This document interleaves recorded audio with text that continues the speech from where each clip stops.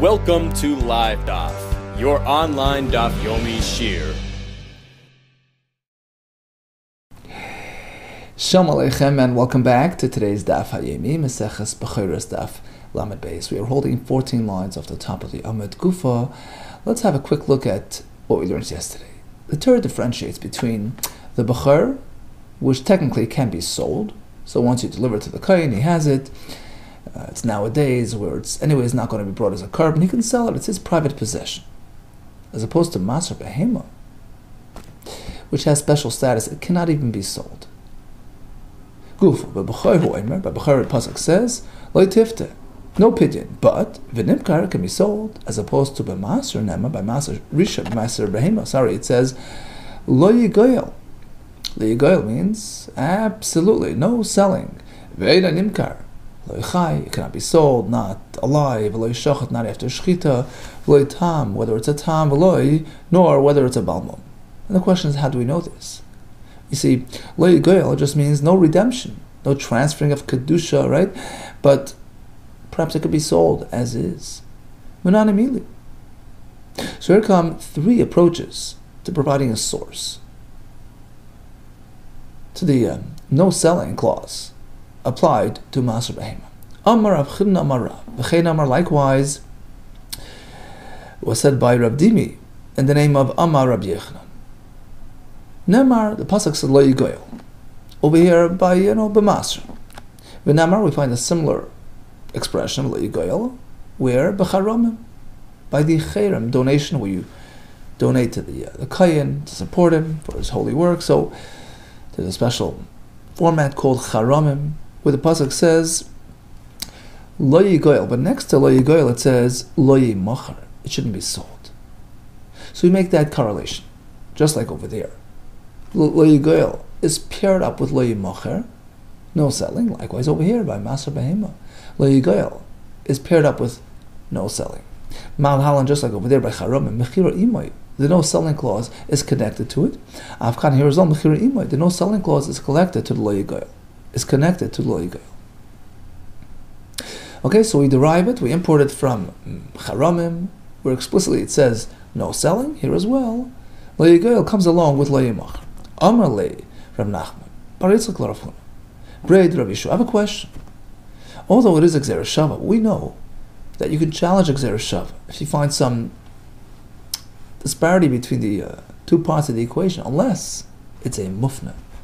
It's based on extra words.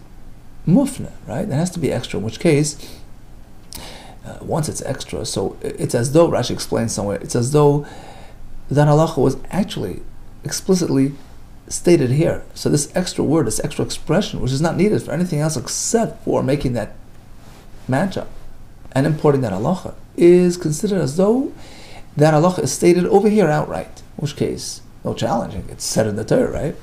So mafni, we must say that this Gzeira Shava between Maser Behema and Cherem is also Gzeira Shava mafni, mufna, same thing. Why? Otherwise, dealing mafni, because otherwise you can challenge the matchup. You can ask, are you attempting to import the no selling clause from Cherem? Cherem stands on higher ground. It has a chumrah over Maser Behema. You can't compare Malach Haram Mishkein Chalam, because Cherem could be applied all around Ahakoil, on everything. Rashi explains two pshatim, one pshat, that it could even be applied to a carbon. A person that owns a shlamim, technically he has to bring it to the mizbeach, but he has some element of an interest in it, has potential profit from it, called Toivas HaNu'ah. How is that? So we had the other day, let's say the grandfather comes and offers him a couple of pennies to for the carbon to his grandson who's a kohen, his daughter's son who's a kohen, grandfather's not a kohen, so he can accept that little payout. So he has some financial interest, and that amount of interest, that amount of financial stake in the carbon is considered his, and that he can donate, and that he's obligated to give to the kohen. Furthermore, says Rashi, Cherem, you can make your whole flock, your whole stock Cherem, as opposed to Maser Behema is strictly the 10th one. It's a more limited scope. So how could you compare? Cherem you can't sell, but Maser Behema maybe you could. La'ai, yes, that's correct. Afnuye mafni, we're basing it on a available extra Gzeira Shava. Extra words. Why? Lo yoymar v'lo yigoyel b'charomim, because by charomim it need not say v'lo yigoyel. Why? V'yigmar b'maasra. You can really learn cherem from maasra in this regard. That what? Ma maasra kodesh v'enigal, just like maasra behema. It's a holy item and it cannot be redeemed. The same would apply to cherem, without saying it outright. Af charomim kodoshim v'enim nigalim. Charomim also kodoshim, and therefore v'enam nigalim, they cannot be redeemed. And therefore, the term B'lo Yigoel, the koser rachmana, which the Torah specifies by charomim, seems to be extra. Lamali, shmaminu lafnuye. Apparently, it's to give us that extra expression on which we base this new gzeira shava, and allows us to import the no selling clause from charomim over to maser behema. Well, it says the Gemara Ikal Mifrach.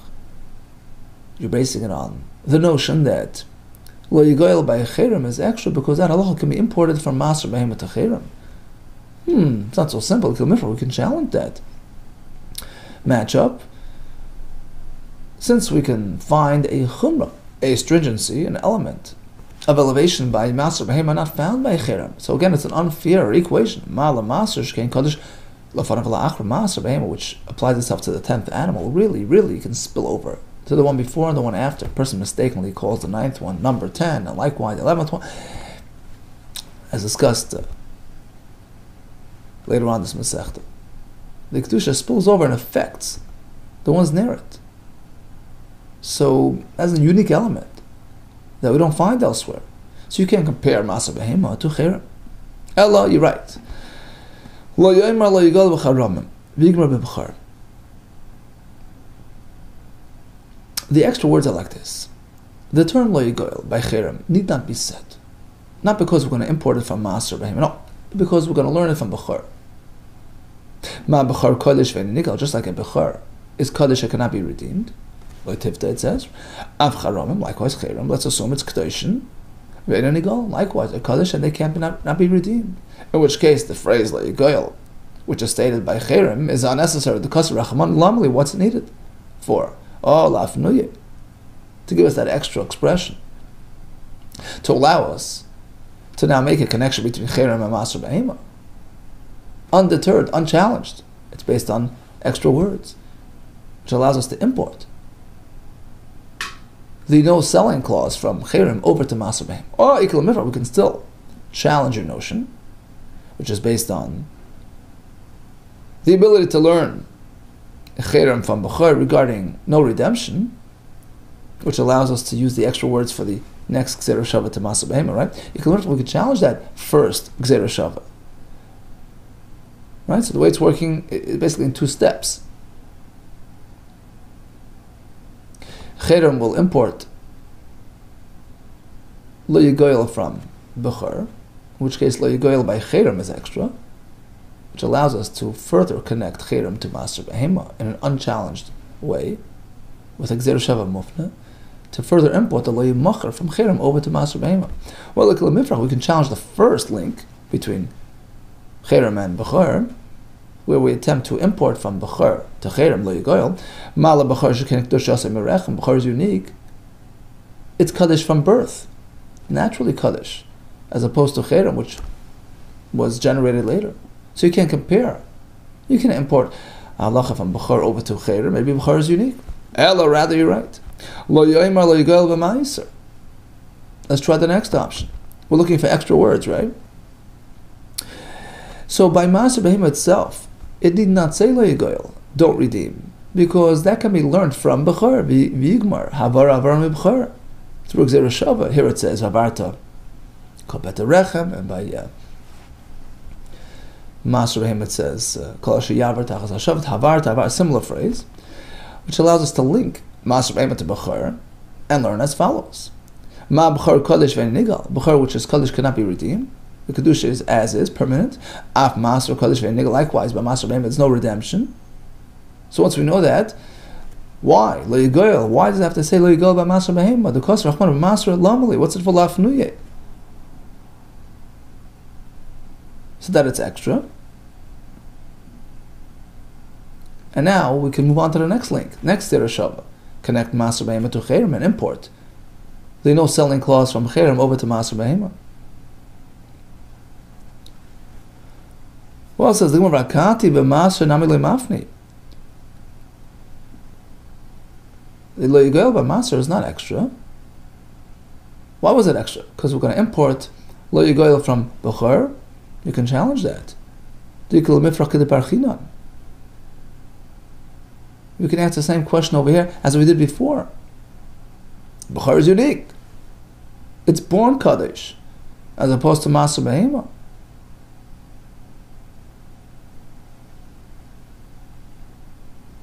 Right? So we said we can import from bechor to maser behema. The answer is like this. This too is Gzeira Shava Mufna, which doesn't allow challenging. Because the word Vavarta by Bechor is extra. Rashi says it could have said Kol Peta Rechem Lashem without Havarta. Havarta is an extra word to enable us. Gzeira Shava Mufna, a unique, unchallengeable Gzeira Shava between Bechor and Maser Behema, which allows us to import. Lo Yigol, no redemption from Bechor to Maser Behema. Okay, so now what does it say? Lo Yigol b'Maser Behema, it's unneeded. Extra words to allow us the next Gzeira Shava, the second link between Maser Behema and Cherem, to import the Lo Yimachar from Cherem over to Maser Behema. So bottom line, we found the source that one may not sell Maser Behema. Well, ask the Gemara. Bechor nami neilaf gu'ulu mecharamim. Why are you stopping there? Why are we only importing the lo yimachar from cherem over to maser behema to disallow selling? Do the same with bechor. It says lo yigoyel by cherem and likewise by bechor. Rashi says, although technically we don't find the term lo yigoyel by bechor, but it says lo tifte. That's all the same thing. But he says Rashi. It means the same thing. No redemption, no transferring of kedusha. So once we have this link between bechor and cherem, import the halacha of lo yimachar to bechor as well. Don't sell it. Well, says the Gemara, the maser mafni. Let's remember the link between maser behema and cherem was based on a gzeira shava mufna, with extra words, which preempted any challenges. But the bechor le mafni, this new gzeira shava between bechor and cherem is not mufna. There are no extra words here, and therefore they could be challenged.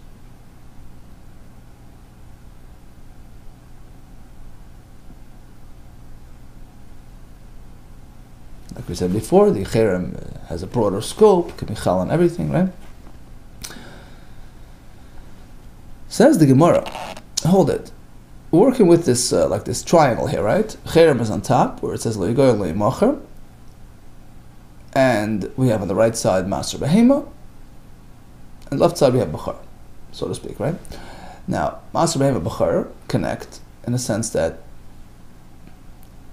we have the extra word va'avarta by bechor, which allows us a free and clear link to maser behema to import lo yigoyel, in which case lo yigoyel by maser behema is extra, which allows us the next link up to cherem to import lo yimacher from cherem over to maser behema. Who says to structure your triangle this way? Perhaps let's shift it around and achieve different results, and have the lo yimacher clause apply to bechor rather than maser behema.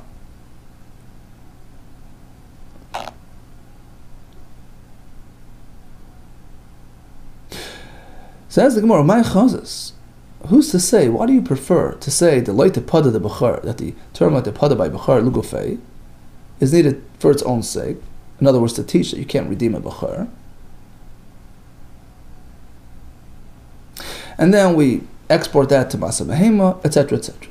With the maser lafnui, and the term lo yigoyel by maser is extra to allow us that second clear and free link over to cherem. Perhaps I can propose a bit of a different structure to achieve a bit different results. Perhaps I can say like this: the maaser lugufei, the phrase lo yigoyel by maaser behema, is for its own sake. It's needed. Don't redeem maaser behema. Period. And now we'll take that lesson and export it to bechor. Let him be the source to export it to bechor through the gzeira shava avara.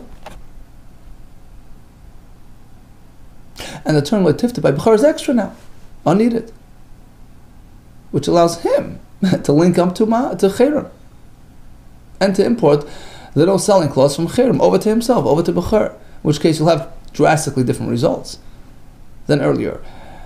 The bechor cannot be sold, but maser behema perhaps could. Ve'em the masel gafei, the term lo yigol by maser is for its own sake. You can't redeem the maser. The bechor lafnui, and the term tifta by bechor is extra now because he imported that lesson from maser behema, which allows him to connect up to cherem, to import the no selling clause over to himself. Says the Gemara, you know why we prefer connecting cherem to maser behema?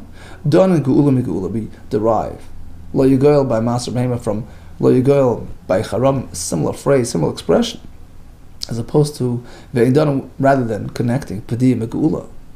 Bechor, where it says like tifta, which is a different expression, although it means the same, but different expression.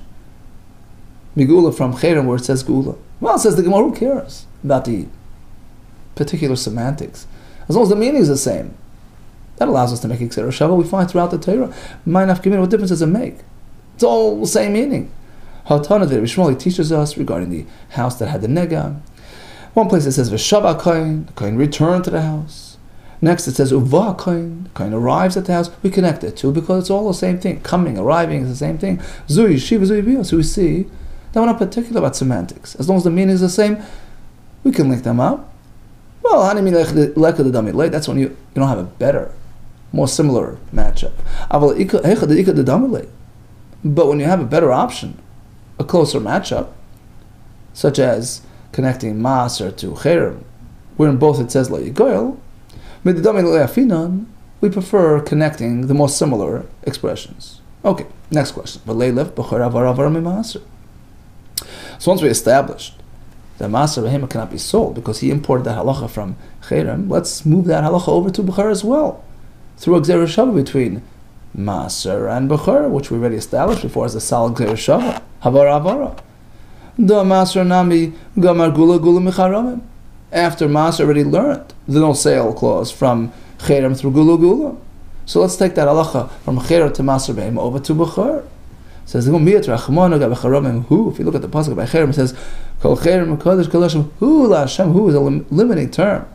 Who only this one cannot be sold of v'loy bechor as opposed to bechor, which could be, but maser cannot. Who says ve'ema? Perhaps who is v'loy maser? Who is coming to exclude maser? No, maser gula kamaisei. It's unlikely because maser behema has a similar phrase like goyel, similar to cherem. So we assume the Torah is excluding not maser behema, rather bechor. Okay, so according to this first approach, how do we know that maser behema is not to be sold? He imports that halacha from cherem, where it says lo yigoel and lo yimach. How can we link up maser behema to cherem despite their discrepancies? Because it's gzera shava mufna. It's an available open gzera shava because the term lo yigoel by maser behema is extra. Why is it extra? Because the actual halacha lo yigoel can be imported from bechor through another gzera shava mufna avarta, leaving the words extra to allow us a clear and open connection to cherem, no selling. Rava Amar, next approach is Rava. I'll give you a source for no selling maser behema. Lo yigoel de charamim leitzarech. Take a look at the pasuk by cherem. It says lo yimacher v'lo yigoel. The term lo yigoel is unneeded because this no heicha. It's obvious that you can't redeem it. Where is the item that you donated to the kohen? Where is it? eBay Bailam? Is it still in the donor's possession? Hegdish, it's hegdish. It's not a finished process until it gets to the kohen. Of course, you can't do anything with it. eBay kohen, it's sitting by the kohen. Was it delivered to the kohen? Chulaninu. Why can't he do anything? It's his private possession. The sani of a brayse b'charamim. Calls man shemim as Bailam. The cherem is still in the hands of the donor. Harein hegdish chol devareim, like hegdish completely. The shenema kol cherem kodesh kedoshim ul Hashem. But once it's given to the kohen, it changes status drastically. Nisan la kohen. It totally is. Shanamar kol cherem b'Yisrael chol yeh. The Rashi on the bottom line, although the end says lo yeh means b'shus kohen. It's his private possession. Of course he can sell, do whatever he wants. So then why lo yigoel? We turn to the next time. Lo yigoel. So the phrase lo yigoel, the Kosher Rachman of Torah states regarding charam lamali. What's the point? What's the meaning? And we know that when we have an extra pasuk someplace, unneeded, we apply it to where it's needed. It's not needed locally for cherem. It's not teaching anything. apply it to Maser Behema, that it cannot be sold. Well, Ema Tanei Inilam Bechor, you're looking for an address? I have another address for you. Maybe a Bechor? Maser Gul Kamaisa, once again, Maser and Cherem have similarity in terms of the wording of the pasuk. In both, it says La'igoyel, which Bechor doesn't have, in which case we prefer the connection to Maser Behema. Now, Rashi has a big kasha on the Gemara, lots of kashas. He says, what do you mean you can't redeem just because the donor still has it? Well, any item that was given to Hegdish, even Kacheh Bedek HaBayis, he can redeem it. What's the problem? Lots of kashas. So he changes one word in the Gemara. He says that Rava was not dwelling on La'igoyel, rather La'imacher, which is stated by Charamim. That's not needed. The Isra to sell. Well, look, how could you sell it? If it's still in the hands of the owner, he has no right to sell it. He has to hand it over to the, right? And once the Kohen got it, conversely, once the Kohen gets it, of course he can sell it. Hence, La'imacher is extra, which is meant to be applied to a Maser Behema. Okay, it's a pretty clear-cut limud, no selling Maser Behema. Here comes a third approach, Rav Ashi Omer. Instead of importing from here and from there, we have it right here locally. Rav Ashi Omer La'igoyel de Maser. When it says La'igoyel ba Maser, although it sounds like La'igoyel, like redemption, no, here it means La'imacherhu. It means don't sell it. So we have an outright pasuk not to sell. How do I know? La'igoyel in this context means no selling. Rav Ashi. How do I know this is so? Take a look at the broader context of the pasuk. And speaking about Maser Behema, it says, "V'hayu utmerasi yekodesh lo yigoyel." So if one swaps it, makes it shmura, it works. And the pasuk continues, lo yigoyel. Now, at what point are we talking? While the animal is still alive. Only then can you make a tmura. Right? So the context here is while alive. A masa is a tmura. When can he generate a tmura? Mechayim, while alive. And the pasuk continues and seems to say the same with geula, same with redemption. No redemption, only when alive, implying that after shechita you can redeem. It's unlikely. If you can't redeem now, it doesn't have the power to do it now. Of course not after it's shechta, when it's downgraded. A masa in a nigel mechayim is the pasuk implying redemption, transfer of kedusha onto an exchange, onto money, will not work while alive. After shechita you could. A more technical question at this point. You can't possibly do gula after shechita because there's halacha. You have to stand them up and assess them, which you can't do after shechita. So since it's not feasible, apparently that's not what the pasuk has in mind. Lo yigoyel in this case does not mean redemption, which is in any case not feasible. Elosh mamina, apparently. Lo yigoyel means lo yimacheru, don't sell them. And on that the pasuk says, well, that only applies while alive. But after shechita you can sell it, like we learned yesterday, but the raisa you couldn't, rabban you can't, so it all works. Well, Hanichlam the Amar, your premise that it can't be redemption because redemption cannot work after shechita. Hanichlam the Amar, that's only according to the opinion that Kachim Mizbeach, that Karbanos, were also included in this obligation, into this process of standing up and assessment. So it's not feasible, so we can't be talking about it. Elman the Amar, according to the opinion that holds Kachim Mizbeach, only Kachim Bedek need to be assessed in this fashion, but not Karbanos. So then your premise sort of dissolves. Michael Meimar. Here we're talking about a Maser Behema, which is Kachim Mizbeach. So yeah, perhaps after Shechita you can do Geula, even without Hamad Avracha. So perhaps the pasuk is talking about Geula. And not Mechira. I meant like this. I was basing on a logic, on Svara. How could the pasuk be speaking about Geula, redemption, and implying that you can't redeem while alive, but you could after shechita? Unlikely.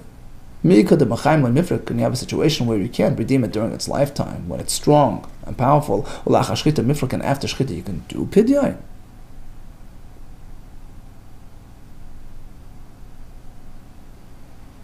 So the Gemara, why not? What's the big deal? Alam alay, why not? Maybe it works. Yeah. While alive, the kedusha is strong and powerful. That cannot be transferred and redeemed. But after shechita, the kedusha was downgraded, perhaps mifrek could be redeemed.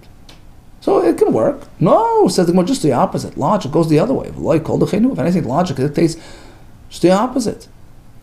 When you make a pidyon, the kedusha has to sort of be transported, has to hop over to the other money, to the other item, given in exchange. That takes power. That takes ability. Since during its lifetime, where you would think the Kedusha is strong and powerful and is able to spread over and catch on to its redemption, still you can't do it, certainly after Shchita, where you would assume it's downgraded.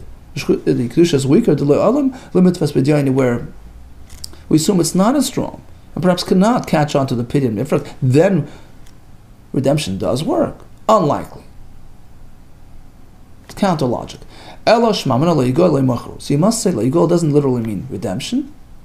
Rather, it means don't sell. Don't sell it. Okay, but that only applies during its lifetime. After Shchita you could. Hence, we have a source not to sell Maser. Ask the Gemara. Okay, so if we're talking about selling, just say it. Why does a pasuk use different words? Why doesn't the Torah refer directly to not selling instead of saying le'igol, which allows us to, interpret it both ways? Exactly such. The Torah wants to imply in this reference to no selling also something about not redeeming. Had the Torah explicitly said don't sell, Havamina would think is dabuni is mizdaven. Okay, you can't sell it because that's degrading, treating it like merchandise. The ka'avid uvda nechayil is treating it like matters of, like mundane matter, like a mundane item. Avali fruki mifrag, perhaps you could redeem it. That's a more honorable process. The ayli dam of lahedish, because its value will be sent, to the treasury. You're just transferring the kedusha onto money and sending in the money. Perhaps that's allowed. That is why the Torah chose to express itself with the term le'igol, to also include, to also allude to no redemption. The law is davudim is david, not meant to be sold, because primarily that's what the pasuk is referring to, as we explained. But also, v'lo yifruk mifrik. On the side, the Torah is also telling you no redemption either.